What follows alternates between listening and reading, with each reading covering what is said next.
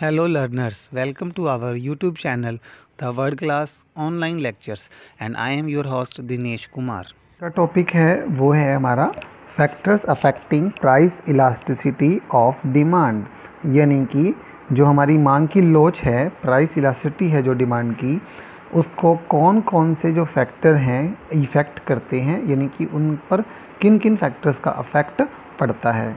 अब एक बात सोचिए आप सभी, कोई भी डिमांड कर्व है, ठीक है, और उस डिमांड कर्व की क्या होगी, एक इलास्टिसिटी होगी। अब आपको सिर्फ ये बताना है कि उसकी इलास्टिसिटी लेस है या मोर है, ठीक है, यानी कि वो ज़्यादा बदलती है या कम उसमें चेंज आता है। तो अगर आपको मालूम है प्राइस में चेंज होने से हमारी क्वांटिटी डिमांडेड में क्या आता है, चेंज आता है, तो वो जो चेंज आएगा वो कम है या ज़्यादा है, उसी से पता चलता है उसकी इलास्टिसिटी के बारे में। तो आइए जानते हैं हम कौन कौन से पॉइंट हैं जो हमारी इलास्टिसिटी निकालने में, इलास्टिसिटी को मेज़र करने में हमारी हेल्प करते हैं। तो फर्स्ट पॉइंट है हमारा, वो है हमारा नेचर ऑफ कॉमोडिटी, यानी कि एक वस्तु की प्रकृति, नेचर उसका क्या करता है, हमारी जो प्राइस इलास्टिसिटी ऑफ डिमांड है उस पर इफ़ेक्ट डालता है। जैसे कोई नेसेसरी गुड्स हैं, जैसे सॉल्ट है, कैरोसिन है, ऑयल है या मैच बॉक्स है, ये क्या होती हैं हमारी डेली लाइफ में बहुत नेसेसरी चीज़ें हैं, इनका हम डेली यूज़ करते हैं। हमारी टेक्स्ट बुक हैं, सीजनल वेजिटेबल्स हैं, एक्सेट्रा। अब आपको मालूम है इनके प्राइस चाहे कम हो चाहे ज़्यादा हो, हम क्या करते हैं, इनकी डिमांड में चेंज नहीं करते। हम इनको जो क्वांटिटी इनकी आज हम खरीद रहे हैं, हम इनकी वही क्वांटिटी आगे भी खरीदते रहेंगे। तो इनके प्राइस में चेंज होने पर इनकी डिमांड पर बहुत कम प्रभाव पड़ता है, तो इसे बोलते हैं लेस देन यूनिटरी इलास्टिसिटी, यानी कि आपकी जो इलास्टिसिटी है वो कैसी हो जाएगी, लेस देन 1, बहुत कम जिसमें चेंज आए उसे बोलते हैं लेस देन यूनिटरी इलास्टिसिटी, ठीक है। ऐसे ही हमारे नेक्स्ट गुड्स हैं लग्जरी गुड्स। कुछ गुड्स होते हैं जो हम क्या करते हैं, कंफर्ट के लिए ख़रीदते हैं, जैसे AC, air conditioner, costly furniture, fashionable garments. ये सब चीज़ें ऐसी हैं कि इनके प्राइस ज़्यादा होने पर इनकी डिमांड क्या हो जाती है, बहुत कम हो जाती है, ठीक है। तो इनकी इलास्टिसिटी क्या होती है, बहुत ज़्यादा होती है। तो इसकी हो गई मोर देन यूनिटरी इलास्टिसिटी, क्योंकि इनके प्राइस बहुत कम हो जाएं, अगर एकदम से डाउन आ जाएं तो लोग बहुत ज़्यादा इसकी डिमांड करेंगे, ज़्यादा खरीदने की इच्छा दिखाएंगे, ठीक है। इसी प्रकार हमारे नेक्स्ट गुड्स हैं कंफर्ट गुड्स। कंफर्ट गुड कौन से होते हैं, जैसे दूध, मिल्क है हमारा, ट्रांजिस्टर है, कूलर है, फ़ैन है, ये हमें कंफर्ट करते हैं। ये हमें क्या करते हैं, कंफर्ट करते हैं, हमें ये ऐसा फ़ील करवाते हैं, मतलब एक अच्छा फ़ील करवाते हैं हमें, तो वो होते हैं ये चीज़ हमारी। तो अब बात करें तो ये क्या है, इनकी इलास्टिसिटी, इनकी इलास्टिसिटी क्या है, ना तो ज़्यादा इलास्टिक है ना ही ज़्यादा इन इलास्टिक है, बट ये मिडल टाइम के होते हैं, ठीक है। इनकी डिमांड में इफ़ेक्ट पड़ता है भी है और कई बार नहीं भी पड़ता है, ठीक है। तो ये मिक्सअप होते हैं हमारे कंफर्ट गुड्स। तो जैसे आप दूध हैं, तो दूध की अगर प्राइस कम ज़्यादा हो जाए, हम जितनी क्वांटिटी लेते हैं उसमें थोड़ा मोटा चेंज कर देते हैं, ठीक है। ऐसी होती है हमारी जॉइंटली डिमांड वाले गुड्स, जो दोनों एक साथ मांगी जाती हैं। जैसे कार के साथ पेट्रोल तो लेना ही पड़ेगा, पेन के साथ इंक भी लेनी पड़ेगी, तो वो क्या हो गए हमारे जॉइंट डिमांड वाले गुड्स। अगर कार के दाम में चेंज हुआ तो पेट्रोल पर इफेक्ट पड़ेगा, पेट्रोल पे इफेक्ट पड़ा तो कार पे इफेक्ट पड़ेगा। तो इस तरह से ये चेंजेस होते रहते हैं। अब इंक सस्ती हो गई तो भाई पेन भी क्या हो जाएगा, सस्ता हमें पड़ेगा। फिल्म रोल सस्ता हो गया तो कैमरे भी सस्ते हो जाएंगे, फिल्म रोल महंगा हो गया तो कैमरे भी महंगे हो जाएंगे, ठीक है। इसी प्रकार ये जॉइंटली डिमांड होती है और इनकी जो इलास्टिसिटी है वो कैसी होती है, इन इलास्टिक डिमांड होती है, ठीक है। तो इसी प्रकार पेट्रोल के प्राइस हैं और वो क्या होते हैं, कम ज़्यादा होते हैं, तो उसका इफेक्ट किससे पड़ेगा, डिमांड पर भी पड़ेगा, ठीक है। तो इस प्रकार आपकी निकाली जाती है नेचर ऑफ कॉमोडिटी, कि वस्तु की प्रकृति ही बताती है हमें कि उस वस्तु की जो डिमांड की इलास्टिसिटी है वो कैसी होगी। नेक्स्ट पॉइंट है हमारा सेकंड, वो है हमारा अवेलेबिलिटी ऑफ सब्स्टिट्यूट, यानी कि मार्केट में क्या उसका सब्स्टिट्यूट अवेलेबल है। मान लीजिए आप क्या पीते हैं, जूस पीते हैं, ठीक है, और जूस का सब्स्टिट्यूट क्या होगा, कोई कोल्ड ड्रिंक हो सकती है, ठीक है। तो कोल्ड ड्रिंक जो है आपकी वो क्या होती है, हमारा सब्स्टिट्यूट हो सकती है। मान लीजिए आपको गन्ने का जूस पीना है, ठीक है, वो नहीं मिल रहा है तो आप क्या पी लें, कोई और जूस पी सकते हैं, मैंगो शेक पी सकते हैं, बनाना शेक ले सकते हैं, ठीक है। तो इस प्रकार आपके सब्स्टिट्यूट की अवेलेबिलिटी देखी जाती है। अगर मार्केट में आपके प्रोडक्ट का सब्स्टिट्यूट है तो उस प्रोडक्ट की जो डिमांड होगी वो क्या हो जाएगी, इलास्टिक हो जाएगी, क्योंकि वो बदल सकती है। ठीक है। तो इसका मतलब ये हो गया कि अगर आपके प्रोडक्ट का कोई भी सब्स्टिट्यूट मार्केट में अवेलेबल है तो आपकी इलास्टिसिटी ज़्यादा होगी, और जिसका कोई सब्स्टिट्यूट ही नहीं है तो उसकी इलास्टिसिटी भी क्या हो जाएगी, लेस हो जाएगी। ठीक है। और मोर इलास्टिसिटी कब होगी, जब आप उसको चेंज कर सकते हैं। देखिए, जब डिमांड में चेंज हो जाए तो मोर इलास्टिक, डिमांड में चेंज मत ना हो तब क्या कहलाएगा, लेस इलास्टिक कहलाता है।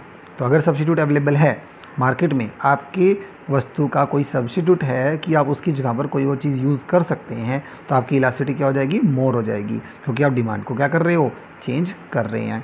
और अगर हमारा सब्स्टिट्यूट अवेलेबल नहीं है, आपको जो चीज़ मिल रही है आपको उसी से काम चलाना पड़ेगा, तो आप डिमांड में चेंज नहीं करोगे तो हो जाएगी लेस इलास्टिक। होप आपको क्लियर हो रहा होगा कि कैसे प्रोडक्ट की जो हमारी इलास्टिसिटी है वो मेज़र की जाती है।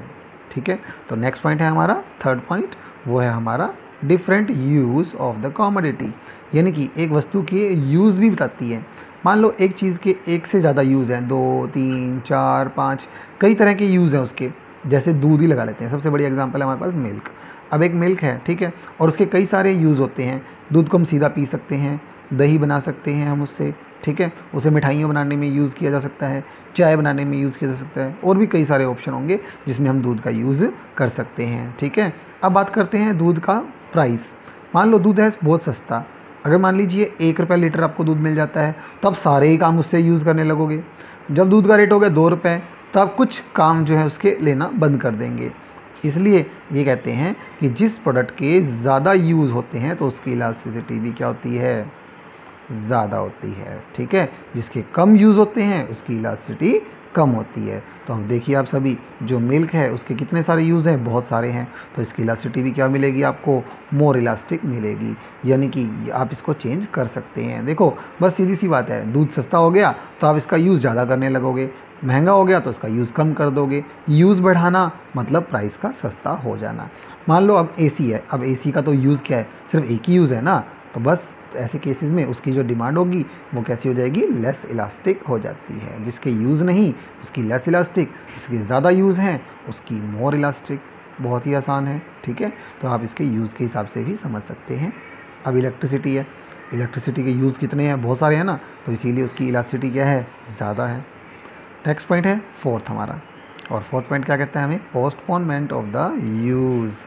अगर आप किसी प्रोडक्ट का यूज़ है, ठीक है, वो आपको क्या है, अप्रैल के मंथ में करना था, ठीक है, आप उसका पोस्टपोन नहीं कर सकते हैं। भाई मुझे ये तो अप्रैल मंथ में ही यूज़ करनी है, तो जो उसकी डिमांड की जो इलास्टिसिटी होगी वो कैसी हो जाएगी, लेस इलास्टिक होगी। मतलब आप चेंज नहीं कर सकते, आपको अप्रैल में ही चाहिए वो चीज़, ठीक है, तो आपका यूज़ का पोस्टपोन नहीं कर सकते जिस चीज़ का, तो उसकी इलास्टिसिटी क्या हो जाएगी, लेस हो जाएगी। और जिस चीज़ की इलास्टिसिटी क्या है, ज़्यादा है, इट मीन्स आप उसका पोस्टपोन कर सकते हो। मान लीजिए मैं अपना मकान बना रहा था, ठीक है, और जो मकान बनाते समय जो इसमें सामान लगता है वो क्या हो रहा है, काफ़ी कॉस्टली पड़ रहा है मुझे, ठीक है, तो मैं क्या करूँगा, अपना मकान बनाने को रुक जाऊँगा, थोड़े दिन रुक जाते हैं, जब क्या हो जाएगा, सस्ता हो जाएगा, जब मुझे मटेरियल चीप कॉस्ट पे मिलेगा, सस्ते दाम पर मिलेगा, तब मैं अपना मकान बनाऊँगा। तो मैंने अपने मकान का जो कार्य है बीच में ही रोक दिया है, ठीक है। तो यानी कि मैं अपने काम को क्या कर सकता हूँ, पोस्टपोन कर सकता हूँ। तो अगर आप अपने काम को पोस्टपोन कर सकते हैं तो आपका जो डिमांड हो जाएगी वो कैसी हो जाएगी, मोर इलास्टिक हो जाएगी। इसमें हम चेंज कर सकते हैं, आप रुक सकते हो तो इलास्टिसिटी ज़्यादा है। और अगर कोई चीज़ ऐसी है जिसके लिए आप रुक नहीं सकते, मान लीजिए मुझे खाना खाना है, ठीक है, मुझे भूख लगी है, तो आपको मालूम है ये तो भूख तो भाई अब लगी है तो खाना भी अभी खाना होगा ना, तो खाने के लिए जो डिमांड होगी वो कैसी हो जाएगी, आपकी लेस इलास्टिक हो जाएगी। आपको खाना अभी चाहिए, अगर खाना अभी मिलेगा तभी तो भूख शांत होगी ना भाई। अब ये तो है नहीं कि आज भूख लगी है खाना 2 दिन बाद खा लेंगे, ऐसा नहीं हो सकता, हम उसका पोस्टपोन नहीं कर सकते हैं, तो उसकी इलास्टिसिटी क्या हो जाएगी, लेस इलास्टिक हो जाती है। होप आपको क्लियर हो गया होगा। तो इसके बाद है हमारा नेक्स्ट पॉइंट, देखिए सभी, वो है हमारा इनकम ऑफ कंज्यूमर। ठीक है। इनकम का मतलब क्या होता है, आय, यानी कि एक कस्टमर की आय भी क्या करती है, उसकी इलास्टिसिटी पर इफेक्ट डालती है। हाँ जी, एक बात सोचिए, अगर एक इनकम अगर लगता है आपको कि आपकी इनकम बढ़ने वाली है, तो नॉर्मल सी बात है, आपकी डिमांड क्या हो जाएगी, ज़्यादा हो जाएगी। ठीक है, नई नई चीज़ों की डिमांड आप करने लगोगे। तो अब एक पर्सन है, उसकी इनकम जो है वो क्या है, काफ़ी हाई है, और बहुत हाई इनकम होगी तो उसकी डिमांड भी क्या होगी, बहुत हाई होती है। बट आपको इस तरह से नहीं करना, आपको ये करना है कि एक बंदा है जो जिसकी बहुत हाई इनकम है, या एक व्यक्ति वो होता है जो लो इनकम वाला है, इन दोनों की ही डिमांड क्या होती है, लेस इलास्टिक होती है, बहुत कम इसमें चेंज आता है। जैसे एग्जांपल लेते हैं, हाई इनकम वाले, अब जो बहुत अमीर लोग होते हैं उन्होंने जो चीज़ लेनी है वो तो लेनी है, चाहे प्राइस कम हो चाहे ज़्यादा हो। उन्होंने जो अपनी मतलब एक रूटीनली बना रखा है उन्होंने कि वो चीज़ उन्होंने खानी है, ये पहनना है, ये ख़रीदना है, तो उन्होंने प्राइस के ऊपर उसका कोई इफेक्ट नहीं पड़ता क्योंकि उनकी इनकम क्या है, बहुत ज़्यादा हाई है। तो वो क्या करते हैं, अपनी डिमांड में कोई चेंज नहीं करते हैं। और कुछ पर्सन ऐसे होते हैं जिनकी इनकम बहुत लो है, तो वो भी अपनी डिमांड को चेंज नहीं करते हैं। वो उनकी भी डिमांड क्या होती है, लेस इलास्टिक होती है। ये समझो एग्जांपल, जैसे एक इंसान है जो दिन में क्या करता है, सिर्फ क्या करता है, 500 रुपये कमाता है। वो क्या करता है, उसको पता है कि इस 500 रुपये का यूज़ कहाँ कहाँ करना है, तो वो ऑटोमेटिकली प्लान करके चलता है, बजट बना के चलता है, तो उसको वहीं पर ही खर्च करेगा। तो यानी कि उसकी डिमांड भी क्या नहीं होगी, चेंज नहीं होगी। बट जो मिडिल क्लास फैमिलीज़ होती हैं, जिनकी इनकम क्या होती है, थोड़ी भी नहीं ज़्यादा भी नहीं, बीच वाले होते हैं, जो जिसकी इनकम मिडिल क्लास फैमिली वाले हो गए, तो वो जो पर्सन होते हैं उनकी डिमांड क्या होती है, मोर इलास्टिक होती है। क्योंकि सिर्फ वही लोग ऐसे हैं जो प्राइस कम ज़्यादा होने पर अपनी डिमांड में क्या करते हैं, चेंज करते हैं। तो इस प्रकार इनकम ऑफ कंज्यूमर में अगर हाई इनकम वाले हैं या लो इनकम वाले हैं, उनकी तो क्या हो जाएगी, इन इलास्टिक। और जो मिडिल क्लास फैमिली वाले होते हैं उनकी डिमांड की जो इलास्टिसिटी है वो क्या हो जाएगी, आपकी मोर इलास्टिक हो जाती है। ठीक है, नेक्स्ट पॉइंट है हमारा 6, और वो क्या है हमारा, हैबिट ऑफ द कंज्यूमर। ये पॉइंट बहुत ही बढ़िया है। जैसे बात कीजिए, आपको किसी चीज़ की आदत पड़ गई है, हैबिट मतलब होता है आदत पड़ जाना। अगर आपको किसी चीज़ की आदत पड़ गई तो आपको क्या है, वो चीज़ आपको चाहिए ही चाहिए, चाहे उसके प्राइस ज़्यादा कर दें चाहे उसके प्राइस कम कर दो, उससे कोई फ़र्क नहीं पड़ता। आपने कह दिया कि वो चीज़ मुझे चाहिए तो चाहिए ही चाहिए। जैसे फॉर एग्ज़ाम्पल, एक व्यक्ति है, उसको सिगरेट पीने की आदत है, कॉफ़ी पीने की आदत है या तंबाकू खाने की आदत है, तो क्या करेगा वो, चाहे उसके प्राइस 50 रुपये भी चार्ज कर लो उससे, वो खाएगा ही खाएगा। उस चीज़ के दाम उसके 60 रुपये भी ले लोगे ना, तो भी वो अपनी डिमांड को क्या कर रखेगा, जारी रखेगा, वो उसे खरीदेगा ज़रूर। तो जो उनकी डिमांड होगी वो इलास्टिसिटी कैसी हो जाएगी, लेस इलास्टिक हो जाती है, उनमें चेंज नहीं हो रहा है। चाहे उनको कोई भी दाम दे दो, किसी भी दाम में उनको बेच दो, वो खरीदेंगे ही खरीदेंगे। तो जो उनकी डिमांड है उसकी इलास्टिसिटी क्या हो जाएगी, बहुत लेस होती है, बहुत कम होती है। ठीक है, बट जिसको किसी चीज़ की आदत नहीं है, भाई दे दो, मिल जाएगा तो ठीक, नहीं मिलेगा तो भी ठीक, तो उससे क्या होता है, उनकी जो डिमांड होती है वो क्या होती है, मोर इलास्टिक हो जाती है, ज़्यादा इलास्टिसिटी उसकी बन जाती है। और लास्ट पॉइंट है हमारा, proportion of income spent on the commodity. ये भी बहुत इंपॉर्टेंट है। आपको ये देखना होता है कि आप किसी चीज़ पर कितना रुपया खर्च करते हैं।